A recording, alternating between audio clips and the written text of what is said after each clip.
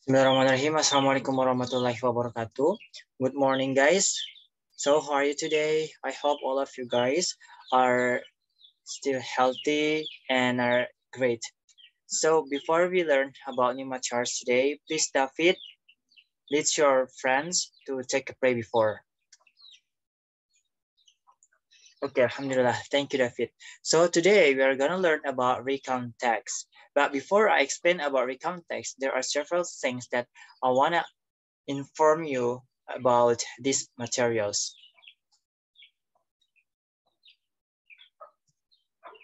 So here is the outline of these materials. The first one, learning objectives. So what are the learning objectives through this recount text? So there are several learning objectives that you are trying to identify or to explain or to arrange the recount text. The first one is you're gonna identify the general structures of recount text. Or in Indonesia, kalian diharapkan untuk dapat mengidentifikasi struktur teks recount dalam memberi dan meminta informasi terkait peristiwa bersejarah dengan benar dan tepat. Kemudian yang kedua, you have to explain the general structure of recount text. Kalian harus menjelaskan struktur generik dari recount text itu sendiri dalam hal memberi dan meminta informasi terkait peristiwa bersejarah, dan peristiwa bersejarah yang dimaksud di sini adalah peristiwa bersejarah yang ada di Indonesia. And the last thing is you have to arrange the generic structure of the recount text. Jadi kalian akan menyusun generic structure dari recount text yang diberikan. As we can see here, we are going to learn about recount text. So actually, before we explain about recount text, I want to ask you several questions. The first one, when you were in your junior high school or senior high school, did your teacher tell you about the history of Indonesian that related about recount text? Yeah, that's right, Daniel. So the recount text actually related about the series events in the past, and there are significance when we learn about recount text. And here, as we can see on the screen, this is one of the series event of Indonesia about the historical event, especially in Indonesia. And here is the text is, as we can see here, that the picture talk about the proclamation of Indonesia. So the proclamation of Indonesian independence was read at 10 a.m. on a Friday, 17 August 1945. This is the first paragraph. And the second paragraph is the document was signed by Sukarno, who signed his name Sukarno using the older Dutch orthography, and Muhammad Hatta, who were appointed the president and vice president respectively the following day. This is the second paragraph. And as we can see here, there are 4 paragraphs on the example of the recount text of the proclamation of Indonesian independence. And the last paragraph mentioned that the proclamation at 56 Jalan Pegangsaan Timur, Jakarta was heard throughout the country because the text was secretly broadcast by Indonesian radio personnel using the transmitters of the Jakarta Hoso Kyoku radio station. An English translation of the proclamation was broadcast overseas. Jadi, ini adalah salah satu contoh dari recount text, di mana recount text ini terdiri dari beberapa paragraf. Tentunya, setiap paragraf itu masuk ke dalam kategori generic structure of the recount text. And here we go. We are going to learn about the generic structure of recount text. The basic information about the recount text is there are 3 kinds of recount text. You have to identify that. You have to know about this. The first one, the personal experience. This type of recount text is talk about our personal experience when it makes our life not boring, and sometimes made me feel happy or joyful or even feel upset. But the second, the recount text about biographies is talk about the journey of someone who is famous in the particular country, or someone who has a big influence for others. Or we could mention our heroes Indonesia or pahlawan Indonesia. And the last about historical events. Historical events talk about the series event in the past, like Indonesian historical events, the proclamations, and so on, so on. And in the recount text historical event, we are gonna learn about the element. So there are several elements of recount text that are the orientation, series of event, and reorientation. So here we go.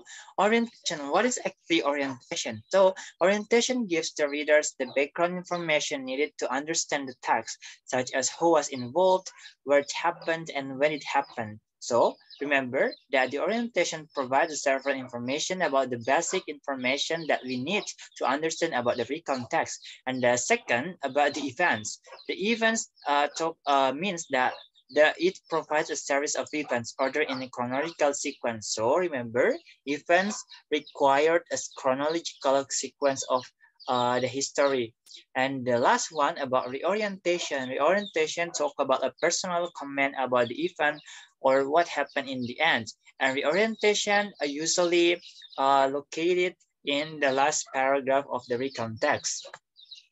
Nah, here the example or another example of recount text about Kongres Pemuda Indonesia Jakarta 27 until 28 October 1928.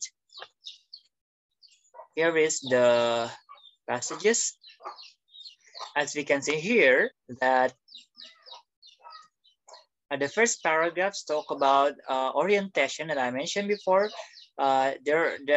This element or general structure provides a basic information that we needed to understand about the whole passages, the whole series event of the youth pledge. So the orientation start from the youth pledge on the 28th October 1928 until the last sentence in this paragraph that mentioned there are 3 points covered in the declaration, which are one motherland, one nation, and one language.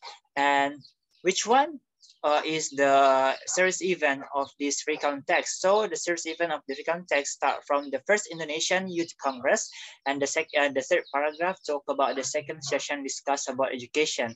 And which one is reorientation? Reorientation, what I mentioned before, reorientation usually located at the end of the passages. And here we can see that the recount text of the youth pledge, the reorientation located in the last up to date. The date when the youth pledge was made is remembered and celebrated. Jadi ini tentang Sumpah Pemuda, di mana pandangan penulis tentang Sumpah Pemuda ini telah menjadikan bangsa Indonesia terus menghargai dan memperingati Hari Sumpah Pemuda sebagai bentuk penghargaan kepada para pahlawan yang telah mendeklarasikan bahasa Indonesia sebagai bahasa persatuan. Next,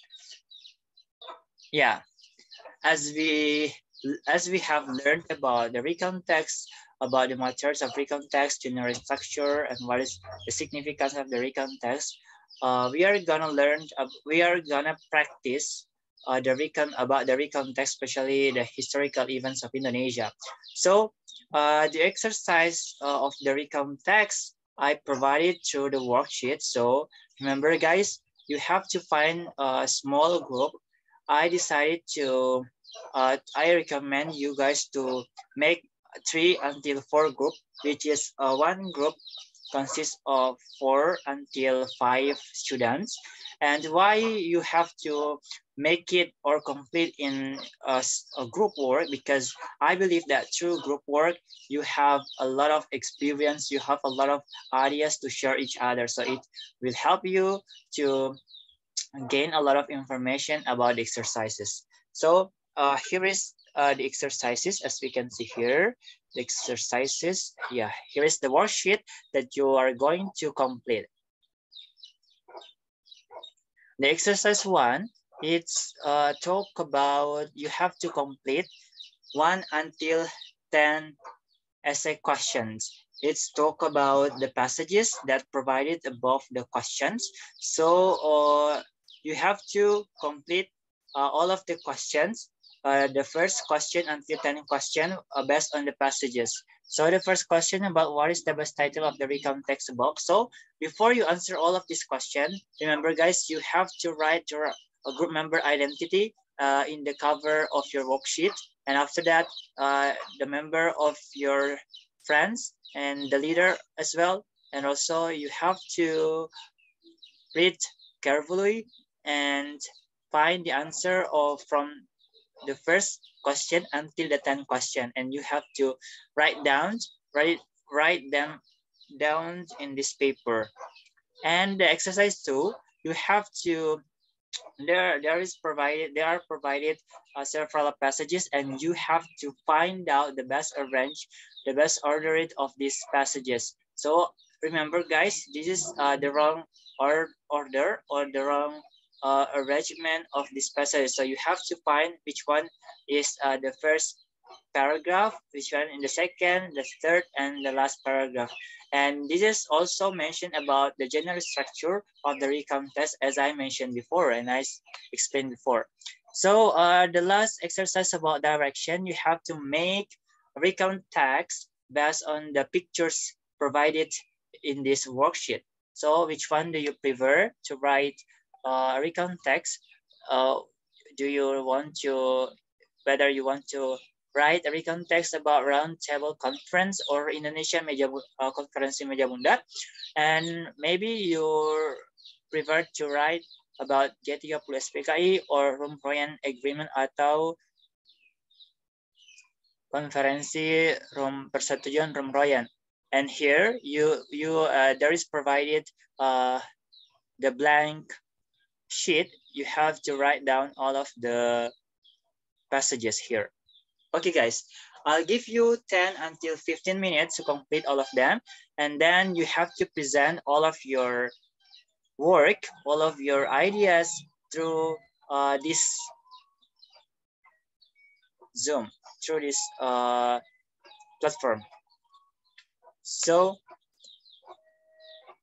okay, the last session about the conclusion. So I hope one of you guys or two of you wanna be the volunteer to express their feelings or express their opinions about what we have learned about recount text. Okay, David, please, your turn. The floor is yours. Okay, David, that's right. So recount text, we have learned about recount text, what is actually recount text, the significance of recount text, and also the generic structure of the recount text and the 3 kinds of recount text. So because David has mentioned all of the part in the session, I think that's all from our lesson material today. And remember guys, your worksheet, you have to complete and send me via in group WhatsApp. Don't directly message me, but post your worksheet in our group WhatsApp. And I think that's all from our lesson material today. Assalamualaikum warahmatullahi wabarakatuh. See you in the next meeting, guys.